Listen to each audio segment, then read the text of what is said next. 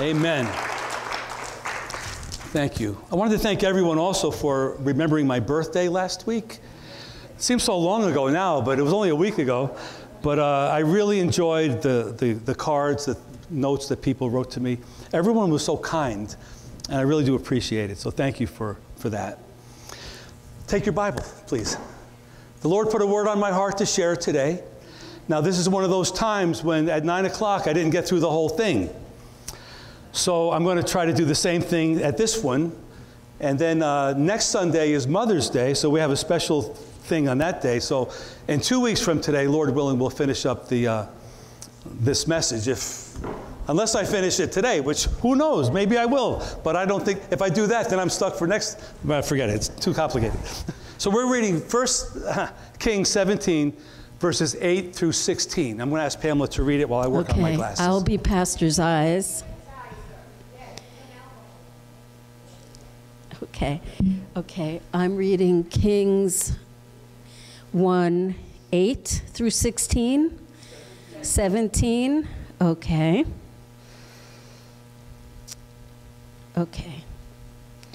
Hold on one second. 1 Kings 17. Okay. All right. Then the word of the Lord came to him, saying, Arise, go to Zarephath, which belongs to Sidon, and dwell there. See, I have commanded a widow there to provide for you. So he arose and went to Zarephath. And when he came to the gate of the city, indeed, a widow was there gathering sticks. And he called to her and said, Please bring me a little water in a cup that I may drink. And as she was going to get it, he called to her and said, Please bring me a morsel of bread in your hand. So she said, As the Lord your God lives, I do not have bread, only a handful of flour in a bin and a little oil in a jar. And see, I am gathering a couple of sticks that I may go in and prepare for myself and my son, that we may eat it and die. And Elijah said to her, Do not fear.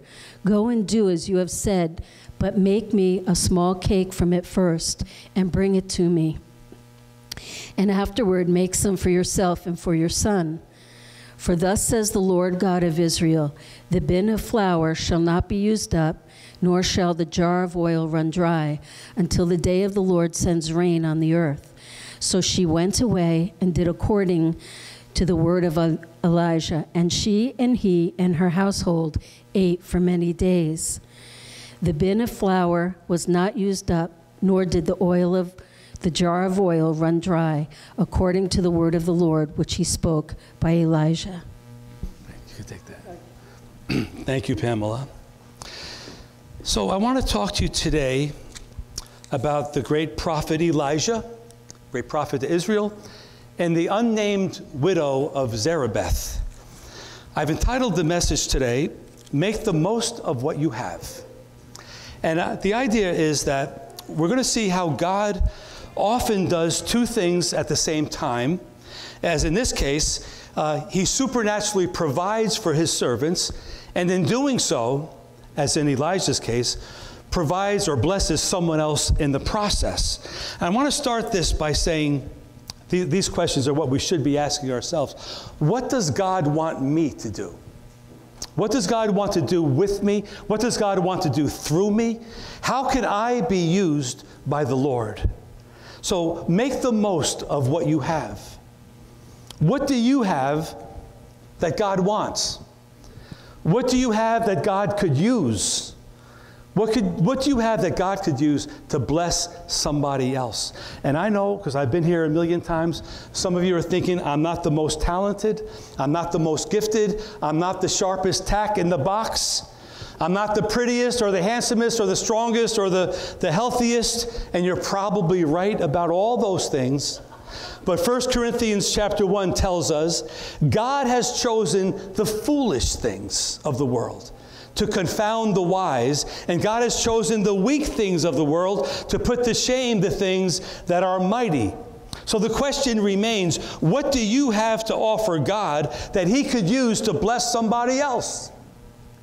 I want to just wax philosophical here for a moment, but Scripture tells us in many places, but Psalm 139 in particular, that God formed us in our mother's womb. He knew us before we were born. He knows the length of our days that are fashioned for us. He even knows the number of hairs on our heads. And when I read Ephesians 2:10, which is one of my favorite scriptures, we read that we are God's workmanship. And you've probably heard me say this, but I have to say it again. The word for workmanship in the Greek, I don't know what it is right now, but what it means is we are His creation. We are His masterpiece. We're His composition. We're His song being written. We're His poem being written down. We're His artwork being created. So when I think about that about me and about anybody, I think, wow, we are all so uniquely different and so uniquely special. We're God's workmanship, created for good works that He prepared beforehand that we should walk in them. So my question to the churches today, those of you at home today, is, are you walking in those good works today? And can you see yourself as a character in the Bible that God has changed and God has used for His purposes? I mean, when I read the Bible, often I say, wow, I could relate to that guy or that person or that story. And I put myself in the story. I think, could you relate to Peter, who was a fisher of fish, who became a fisher of men? And God just used his talents and just switched them around to be a great evangelist for the Lord. Or Matthew, who would collect tax money from the Jews to give it to the Romans. He must have been a very detailed person. He knew how to keep records, and how God used him to put together an account, we call it the Gospel of Matthew, of the life and death and passion and resurrection of Jesus Christ. And He blessed Israel with that. Or can you think of yourself as maybe Thomas, who flat out denied the Lord, that didn't believe in the Lord, that He rose from the dead. But when he saw and believed, he stayed faithful till the very end of his life, serving the Lord. So think back on your life and your situation, your circumstances, and how God brought you through whatever you went through to end up where you are today. I think about this a lot. I think about my life. Back in the day, I loved the Beatles. I loved music. I loved guitar. Whoever would have thought back then that God would be using that passion to worship Him with? But that's what God does. I think of my life growing up in the household with my mom and dad. My father was a house painter. And we learned all the lingo about house painting, the priming and the scraping and the sanding and all this stuff, patching. And I thought and I would work for my father for many years. 7 years I worked with my father painting homes. And we were in the business of fixing things up and making them look good, making them look better than what they looked before. And then I somehow got that in my mind and spirit, and now I'm doing that for the kingdom of God. I'm patching up people's lives. I'm painting over people, not with paint, but with the blood of Jesus. I'm fixing not walls, I'm fixing people. But so that's what God wants to do. He wants to use whatever we have for His glory and for His purposes. And I want to really encourage you. What do you have to offer God? And if you're anything like me, I think, I would think back on my life, and when I first came to the Lord, I'd hear preachers preach. I'd hear these stories of the older saints that did great things for God. And I would say to myself, man, I could never do stuff like that. But as the clock was ticking, as time was going, as I didn't deviate from my commitment to be in the Word and be the Lord's, the Lord's servant, the Lord showed me little by little that I could do something for God. I remember the first time I realized I could play my guitar in church. I mean, now it's common, but back in those days, it was revolutionary to deviate from the piano and the organ in church. Have an acoustic guitar, that was like new. I thought, wow, this is all right. God could use me just the way I am, whatever talent I have.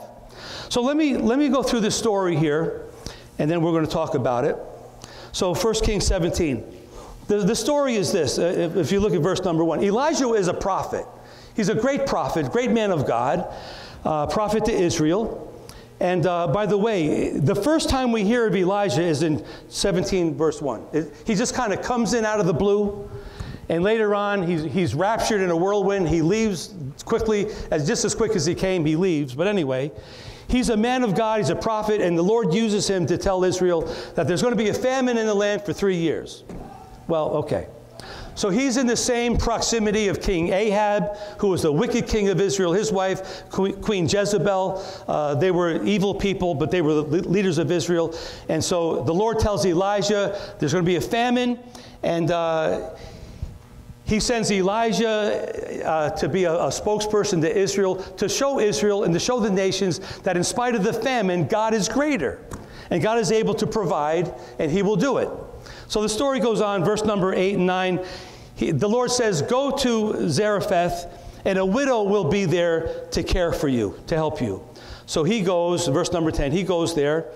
And note the similarities of, in John chapter 4, the story of Jesus and the Samaritan woman. There are similarities here to the two stories. But he goes down there, he finds this widow in verse number 10. It says that she's gathering sticks. Now, that's an interesting way to describe what she's doing. But remember, there's famine. There's no produce. There's no livestock. There's no food to eat. So she's looking for little twigs in the ground to make some type of a cake or a patty or something. And so she does that. And he says to her, bring me some water. And verse number 11, as she was going to get it, he says to her, and I just think like an afterthought, oh, bring me some bread while you're at it. So bring me some water and bring me some bread. And then in verse number 12, we see that she recognized him as being a man of God. She says in verse number 12, the Lord your God, as the Lord your God lives, I don't have bread. So she's recognizing him as being different than her. And so she says, I don't have anything. I don't have any bread. I'm poor. All I have is this little bit of flour, this little bit of oil, and I'm going to make something for myself and for my son, and we're going to eat, and then we're going to die. She's done. She's destitute. She's poor. She's poverty-stricken. She's beside herself, and she's probably wondering, who is this person asking me to bless them and help them when I don't even have enough for myself? So Elijah says in verse 13, do not fear. Do not fear. Go on his plan. Feed me first, because he's thinking God gave me a promise that he would take care of me, and then you'll have enough for yourself and for your son. And she obeyed, and the oil and the flour never ran out, and she fed her family for a long, long time until it rained again, according to the word of the Lord. So that's basically the story. But there's a lot of things to say about this story. And so I want to go through it little by little, but I want to keep in mind Ephesians 2:10. I want everyone to remember, we are God's workmanship. We are God's creation, that He prepared things for us to do before that we should walk in them. So we have to be walking a certain way to make the most out of what we have. If we're not walking a certain way, whatever we have will be wasted. I can remember the days before I was a Christian, my life was basically filled with frustration because I could never seem to accomplish what I wanted to accomplish. And it was hard, it was difficult, it was sad, it was not right. But when I became a Christian person, and God blessed me with a beautiful wife, and my life got on track, it seemed like all the pieces came together, and I'm still walking in that blessing of being a new creation in Christ. So there's several things I want to talk about. And so the idea here is, if you want to make the most out of what you have to walk a certain way, okay? So number one, the first thing is, we see it in verses 1 through 6, you have to walk with God. Is that an understatement? If you ever want to be who you're supposed to be, you have to walk with God. You're never going to get there if you're not walking with God. So Elijah was a man of God, is a prophet. It says in verse number 2 that he heard the word of the Lord. The word came to him. He heard it. Verse number 5, he went out and did according to what the word of God said. So if you think you have something to give, something to offer, you have something to give to the world, right? Give to your family. What I'm saying is, until you get right with God, those things will probably not be fulfilled in your life, because He's got the key to let the real you out in the way that He wants you to be out. So we see this. So verse number 1, Elijah's walking with God. We need to walk with God. But in verse number 4, the Lord tells him to go down to the brook Cherith, verses 3, verse 4. Go down to the brook Cherith and drink the water from the brook. This is symbolic of the living waters of the Holy Spirit. If you want to fulfill your life and make the most out of what you have, you must give your life to God and be drinking of the living waters of the Holy Spirit. We had a taste of that this morning during worship time. I don't know if you were aware of it. The living water was flowing through this place. A word came, a prophetic word, and a brother came and shared a word. God, that's God moving. We've got to be in that atmosphere of the Holy Ghost anointing if we're going to fulfill whatever we are supposed to fulfill in life. I'll guarantee you that word that came forward today will bless you tomorrow if you let it. But you've got to be living in the Spirit of God. You've got to be at the brook Cherith, drinking of that living water that the Lord has for you. In verse number 5, it says that Elijah stayed by the brook Cherith. I like that analogy. He stayed where the water was running. That means he stayed in the presence of God. He stayed where the Lord was moving and providing. He stayed where there was life, where there was spirit. My translation is, he stayed in church, he stayed in fellowship, he stayed with the people of God. And the Spirit of God was moving powerfully in his heart. And he kept drinking of that living water from the brook. Church, if you want to make the most of what you have, I'm telling you, you've got to be filled with the Spirit of God. Otherwise, you'll be frustrated. And you'll never achieve that stature of a person that God wants you to achieve. But not only the living water, it says in verse number 5 and 6 that the ravens came. This is unusual, but Elijah had many unusual things happen. But ravens came and brought him meat and brought him bread in the morning and in the evening. And so Elijah's all set. He's got the living water. He's got the manna from heaven, food from heaven. And that meat and that bread is symbolic of the Word of God. Jesus said, I'm the bread of life. So he's drinking the water. He's eating the food that God provides. And he's well on his way to be who he's supposed to be. And he faced a lot of difficulties in his life, a lot of obstacles in his life as a prophet of the Lord. So if we want to make the most out of what we have, what I'm saying is we've got to get right with God. Number one, we've got to let God into our lives. We have to receive His forgiveness, and we have to stay plugged in to the living water and the spiritual food from the Word of God. That's number one, if we want to fulfill what we have. Now, some are parents, some are grandparents, some are workers, some have different talents and giftings. What I'm saying is, until you get this straightened out, all of those things will be frustrated in your mind and in your spirit. You may do them. You may have a degree of success, but you won't achieve that degree of stature that the Lord has for you. You are His workmanship. You're His creation. So He made each of us, fearfully and wonderfully made, we are. And so as we give our life to Him, as we feed of His Spirit, drink of His Spirit, feed of His Word, we fulfill that calling of who we are as a man or woman. Number two is this, verse number 7. We've got to learn how to walk through problems. I don't know where this lie came from, that when you become a Christian, all your problems go away. That's not my experience. It's just that my problems are dealt with differently because I have a God that loves me and navigates my life through those problems. Problems don't go away. I could write a book about that. And I could also write a book about the solution to the problems, how God has been faithful to them. But verse number 7, guess what? That brook dried up. The brook dried up. The Lord said there's going to be a famine and a drought. So not that God stopped moving in that way. He just moved in a different way from here on out. But there are times in our lives when we have dry times, when God seems silent, when the blessings seem to be on hold right now.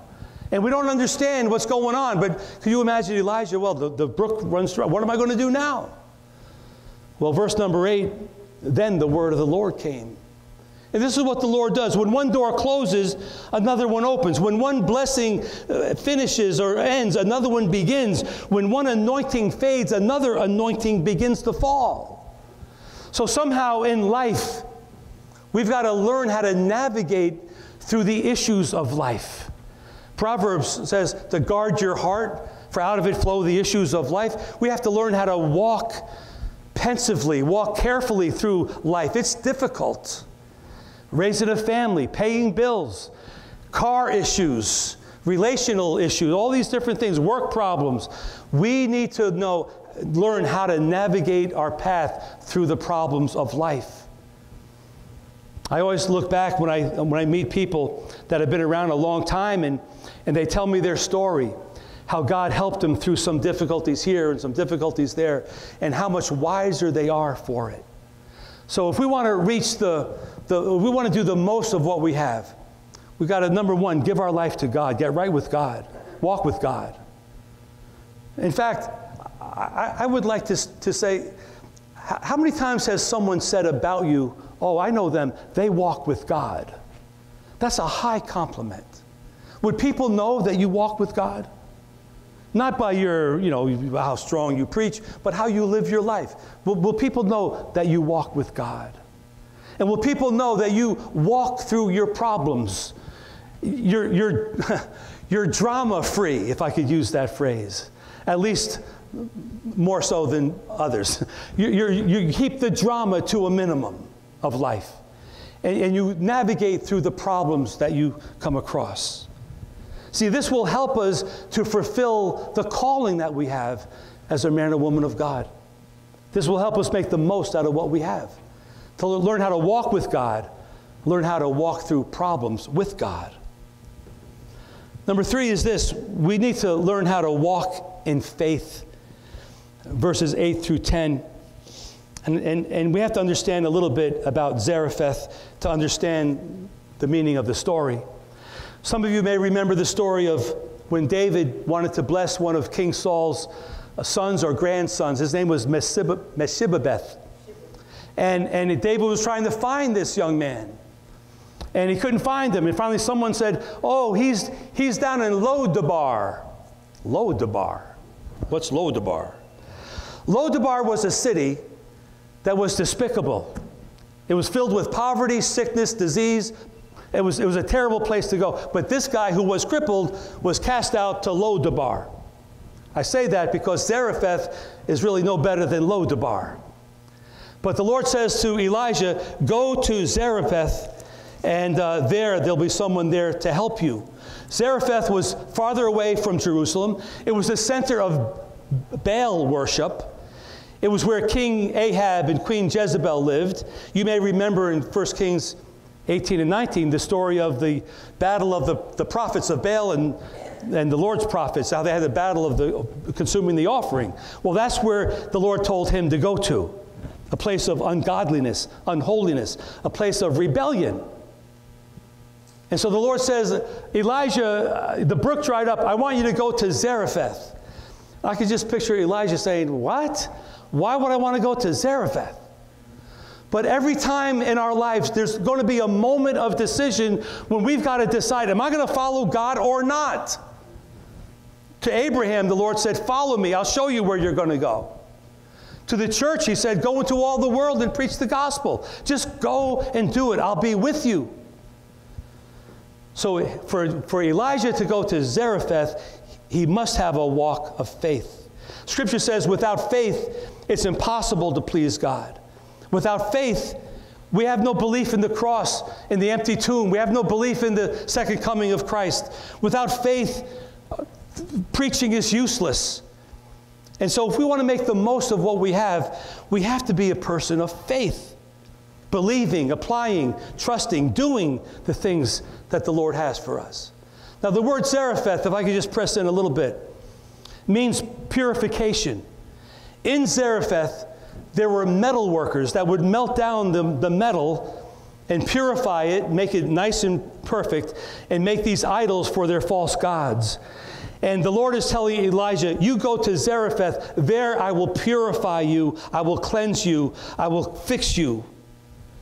And so, if he wanted to make the most of that situation, he had to be obedient to what God was telling him to do. So we have to be a people of faith. We have to be a people that will put God first and step out in faith and trust him. In verse number 10, Elijah says, he arose and he went. So the next thing is we have to learn, in verses 10 through 12, we have to learn how to walk with people. And everybody said. And everybody said. See, a lot of people will say, I'm good with God. I don't need anybody around. But time and time and time again, the Lord always reminds us it's about people. It's not about your name or your success. It's not about money or your achievements. It's not about things. It's always about people. So in verses 10 through 12, we see that Elijah goes down to Zarephath and he meets this Gentile woman who is a widow that has a son, a very unlikely combination. But it's a person with a soul. It's a person with a spirit. It's a person with opinions and a person with a history. And if we're going to make the most out of our lives and make the most out of what we have, we would do well to really get along with people and learn from people and realize people bring us the most joy in life. I heard this thing on the radio recently that Jesus was always around people. And we do our best when we're around people. When we're not around people, guess what? We're lonely. When we say goodbye to people, we're lonely. We go back home alone, we're sad. We need people in our lives.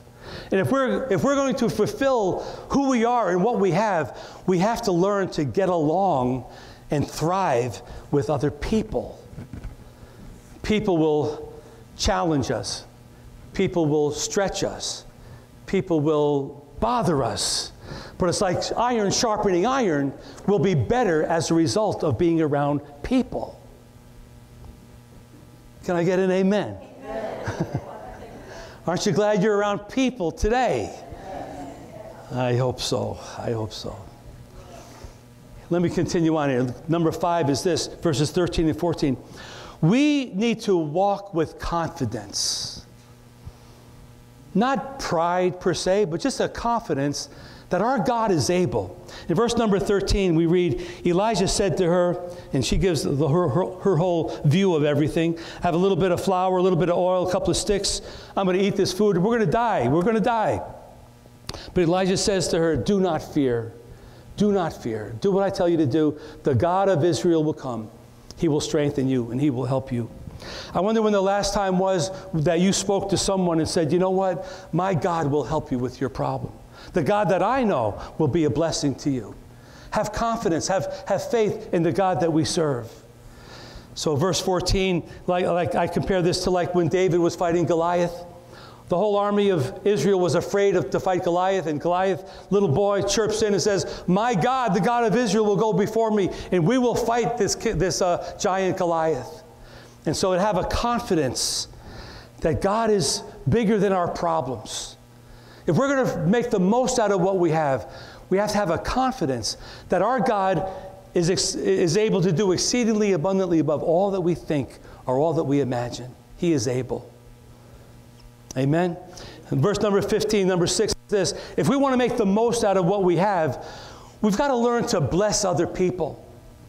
So Elijah in verse 15, just a summary, that woman and her son and her household were blessed by Elijah's presence. I wonder when the last time was that you could say that you were a blessing to somebody. You blessed them, maybe not even in giving them anything, but just your presence there to talk to them, to listen to them, to be a part of their experience. You're a blessing to them. But if we're going to fulfill our calling in life, we have to be able to be a blessing to other people, put ourselves out there. And with that, there's always the chance that, guess what? You're going to get burned. You're going to get hurt. And if I added that up, I'd have a whole other book to write. But it's all right. How many times was Jesus burned? He put himself out there, being a blessing to other people. And then the last thing is verse number 16. If we're going to make the most out of what we have to walk with this attitude that our God does supernatural wonders. Nothing is impossible with God. He does the extraordinary. He made that flour last. He made that oil last. They never ran out. They had food for a long time. 3 years, they had food. And so we have to live our lives with the expectation that my God is able. My God is powerful. Nothing is impossible with my God. So let me just summarize that real quick. If we want to make the most out of what we have, and think about what you have. You have something. First of all, you've got to walk with God. You've got to learn to walk with God all the time.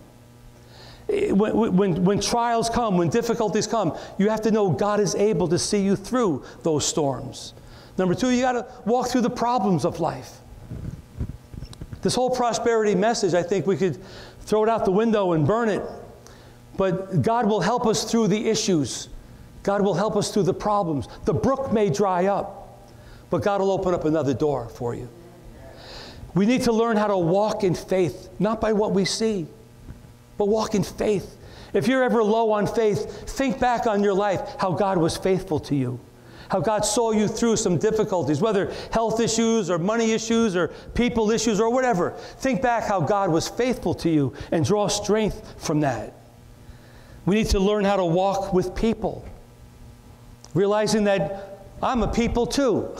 I need to walk with people too. Other people need to walk with me. We all need each other. This is God's plan, that we are the church. We're a church of people that are depending upon the Lord. We need to walk with confidence and assurance in our heart that my God is able. My God is stronger than the problem. We need to walk with the attitude of, I want to bless somebody today. I want to be a blessing.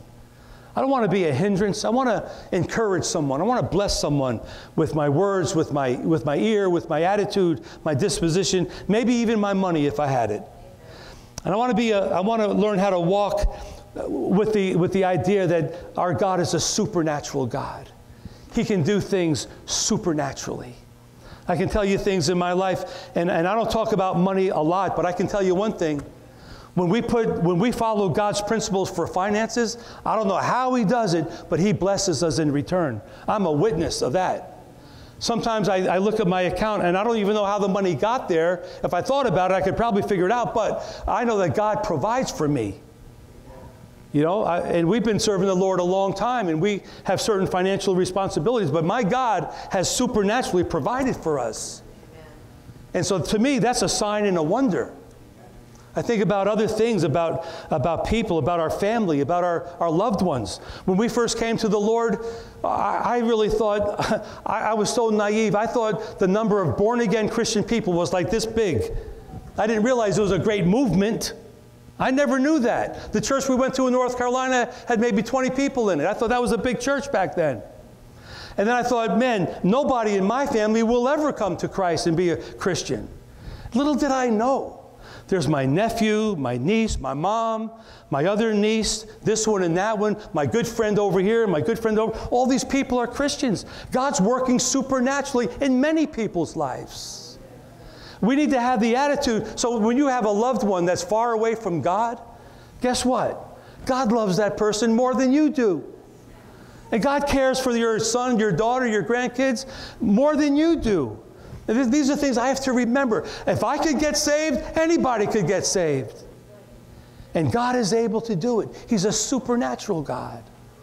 We have a problem at work. We have a problem with people. We have all these different things. My God is able. Can we just trust God to work it out for His glory? I've seen it so many times. Lord, what am I going to do about this situation? If I do this, that's going to happen. If I do that, that's going to happen. I don't know. I don't want to go there. I don't want to think that. But Lord, what am I going to help me, Lord? Help me, Lord. And sure enough, He helps us through those things. He's a supernatural God that does supernatural things. So I'm going to stop right here because the rest of it would take way too long. And Lord willing, we'll get to that next time. So I want to go into a time of communion. Does everyone have your communion set up? If you're at home, you have a few minutes, get a piece of bread or a cracker and a cup of juice or something. And we're going to just consecrate this time to have communion. And as we do this, let's remember that Elijah was fed by the ravens, the meat and the bread. As we partake of the bread today, let's remember we're receiving the Word, we're receiving Christ and His presence in our lives. So let's open it up. If you're at home, you can take your bread.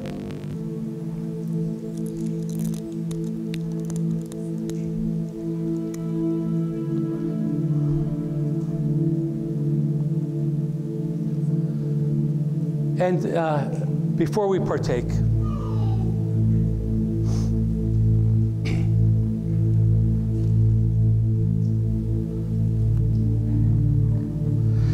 the question is, who may partake of communion? Well, you don't need to be a member of this church to partake of communion.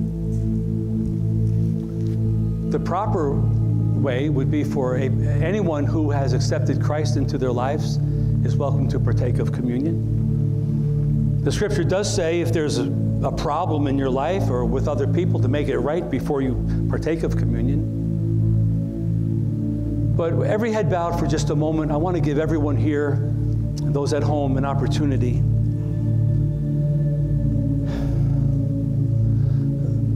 This service has been pretty full today. We've worshiped. We've prayed, we had a baby dedication, we had the Word of God, and now we're having communion. But I don't want to miss the main point. The main point is that Jesus Christ has come to save sinners, and we're all sinners. And we're here to celebrate His death and His resurrection, His promise to come again. That's what communion is. We're here to celebrate His death on the cross and His victory over death. But let's not lose the main point. The main point is that He came to save sinners. So when I say these words, is there anybody here this morning, anybody at home, that has not yet come to a place in your life where you know that you're forgiven? Today's your day. You can know that you're forgiven.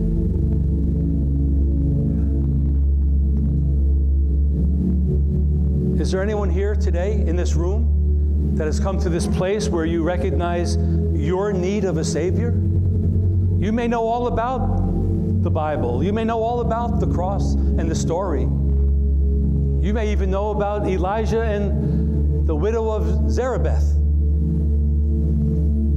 But do you know Jesus?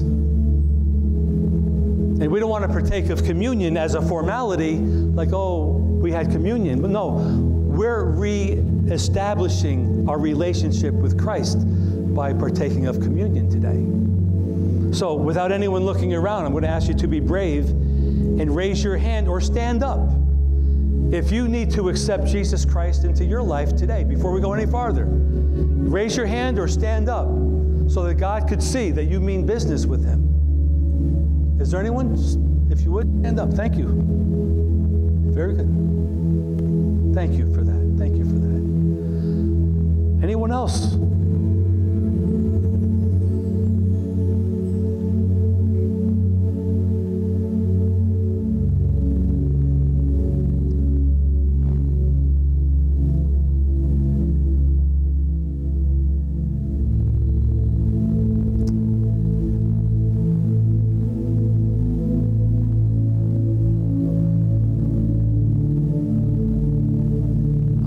Waiting today. I just feel like we need to wait. I don't know. Thank you. Thank you for raising your hand. Good for you. Good for you. Thank you over there. Thank you. Thank you back there. Thank you. Wonderful. Wonderful. Praise the Lord.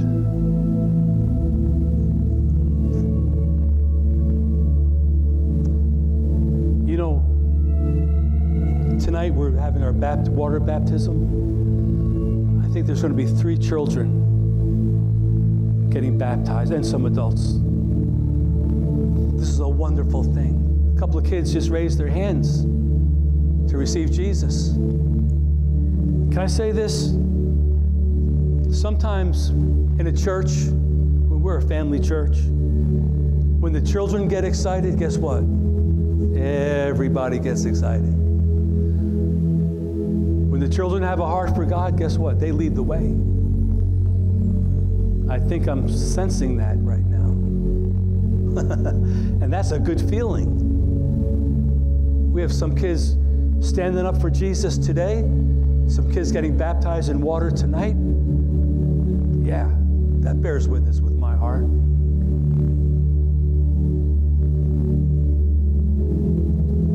Me, I was 26 when I accepted the Lord. Other people are younger, other people are older. All I know is that today's the day.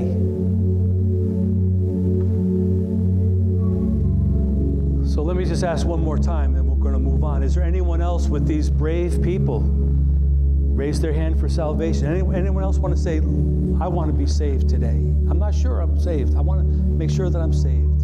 Anyone else? All right, then. Sometimes in life, the brook dries up and we get weary. We start looking for water in all the wrong places. Now, we didn't renounce God. We just don't follow Him anymore. We still believe in God, but we don't follow God. And you have to know that that's not good enough right there.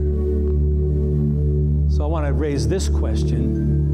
Is there anyone here today that you know God, you believe in God, and you gave your heart to God, but your brook dried up and you're looking for answers elsewhere? And you realize it's time for you to get back in the river of God.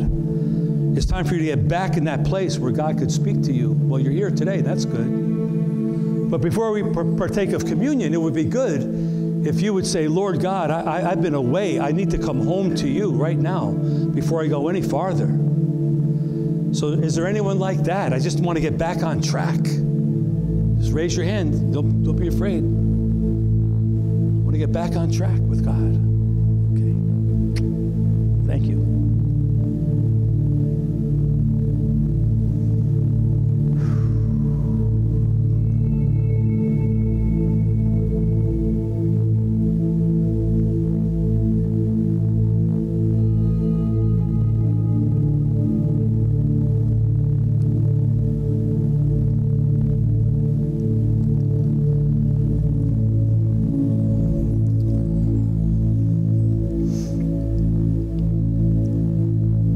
Is it any wonder at that Last Supper, Jesus was with his closest comrades? He was with people. And we're having communion with people, amongst people today. But I wonder how many of us could say to the Lord, Lord God, I love people, but I'm having some problems with people right now. I need your help in dealing with issues and drama. I think the Lord would want to help you with that.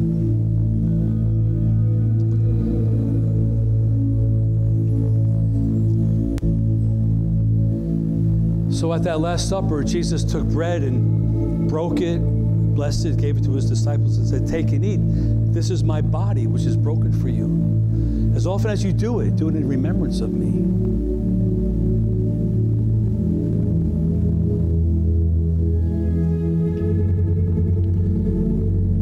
Let's thank the Lord for his broken body. Father, Lord, some in our circle today are saying to you, Lord, come into my life, forgive me of my sins, establish your kingdom in my heart. We pray with some of our children that want to put you first in our lives. We pray, Lord, with others that are having a rough go of it, and we've gotten sidetracked. Our brook has dried up, and we don't know, we're going to the wrong places, and we're coming back to you today.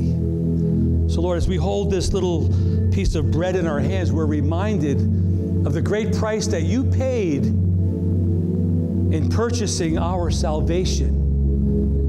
So, Lord, thank you for allowing your body to be broken and bruised and spat upon and nailed to the cross. Thank you for giving your body as a living sacrifice so that we would be spared of that punishment that we deserve. So, Lord, we gladly remember what you did today by taking this bread. And we pray, Lord, as we do, that you'll just remind us, not only mentally, but remind us spiritually of the great price you paid to make us have freedom in you. And we gladly receive it. We gladly receive it. But Lord, help us to appreciate it. And we give you thanks and give you praise for your broken body today. Let's partake of the bread together.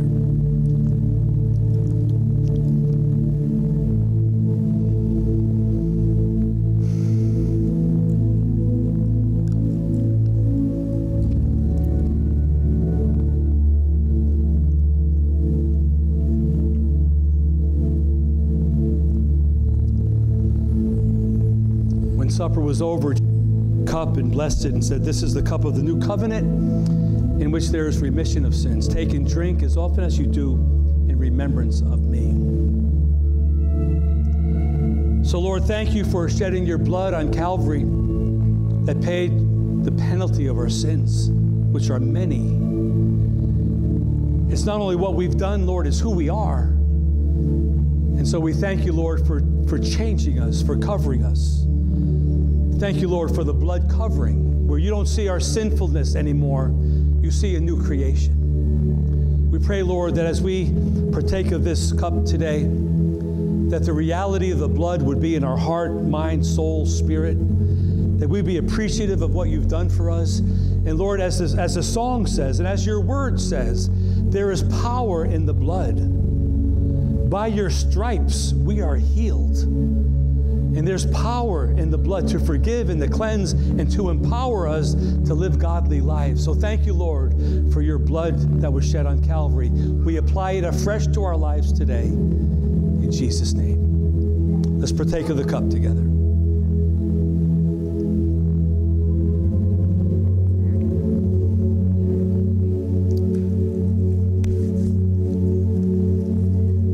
Well, let's stand together if we can.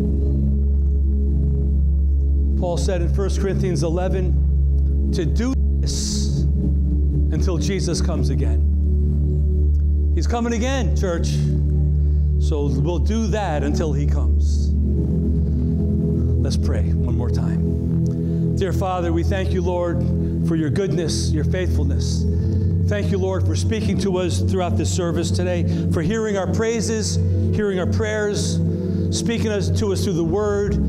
And we pray your blessing over the NATO family. Bless little Silas, Lord, and let him be a great light to a great many people. But Lord, may we leave here today encouraged that you have a plan for our lives. Help us to make the most of what we have as we put you first and foremost in our lives. We thank you and we praise you for it now. In the wonderful name of Jesus Christ, we pray.